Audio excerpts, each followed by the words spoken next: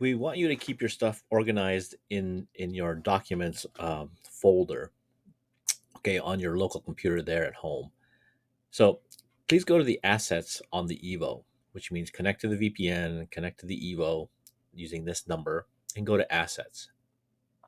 Here's this project folders, freestyle project folders. And what I want you to do with that is just click on it and drag it into documents. Boom, there it is. So it moves it over. It's copying over a bunch of files. It's not too big, so it shouldn't take too long. It's just folders. It's not actual a bunch. It's not really a lot of files. And what it is when it's done, if you go to documents, there it is, freestyle project folders. You can see that there are a bunch of folders here, one for animation design, etc., all these different classes. And inside each of those, I have project 1, project 2, project 3, and so on. So the point is that when you create files for specific projects, you want to save them in the right places.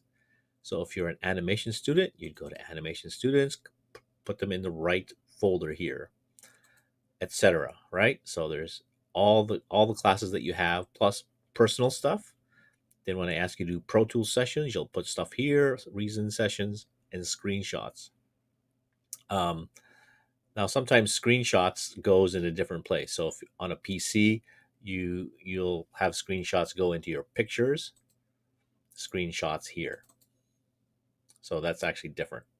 But okay, so anyway, documents, freestyle project folders.